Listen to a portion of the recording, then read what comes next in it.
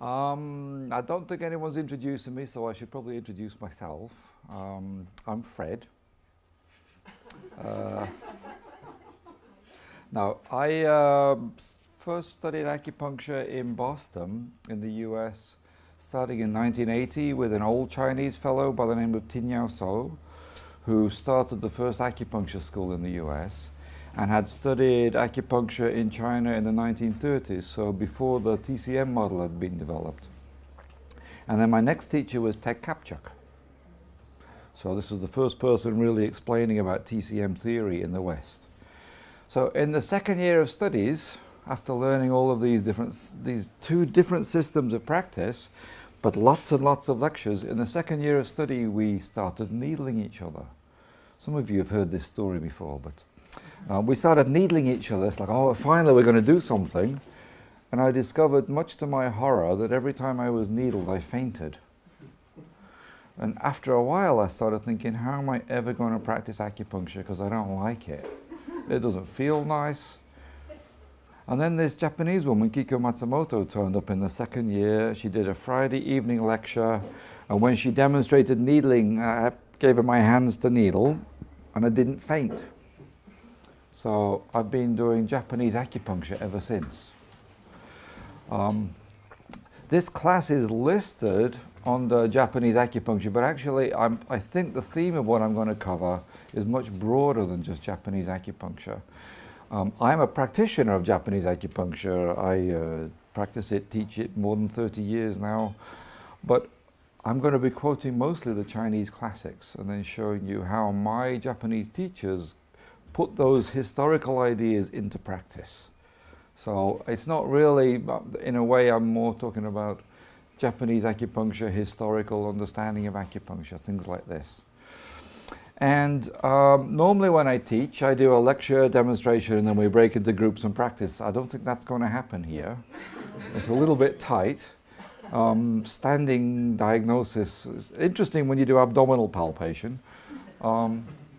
Needling on the feet is also interesting. Anyway, what I'm going to do is I'm going to do this lecture, which I've done a few times before, and I will do a couple of demonstrations here, because I want you to, I'm going to demonstrate some needling techniques, and then I'm going to also explain how each of the aspects that go into that needling technique are based in references in the Suan and Lingshu and Nanjing, and we'll show all of that, okay?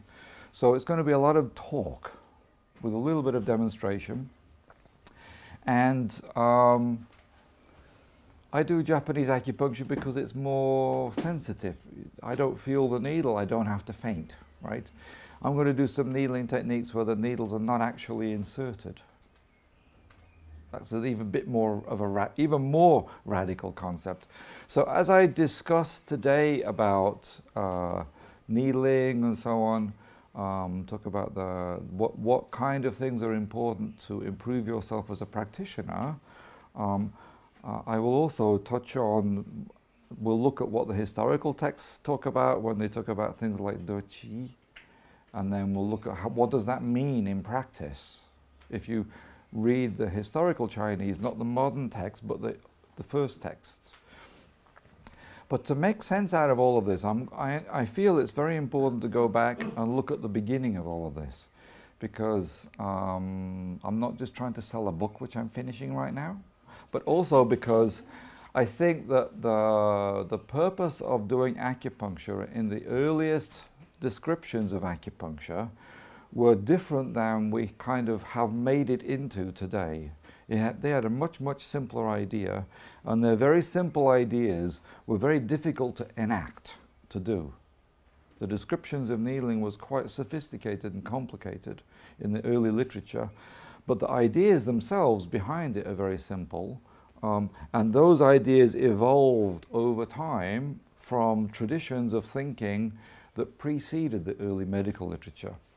So as I look at the needling descriptions, I think it's also important to talk about the source of why are we doing this? What is it that they said you should do with a needle, and why are we doing this? Okay, so that requires that we go back in time a little bit, very briefly. I won't dwell on it too long. At the moment, I'm in the middle of finishing a book with a couple of Spanish colleagues, an edited book about Qi and the Jingmai, which is really an ambitious project.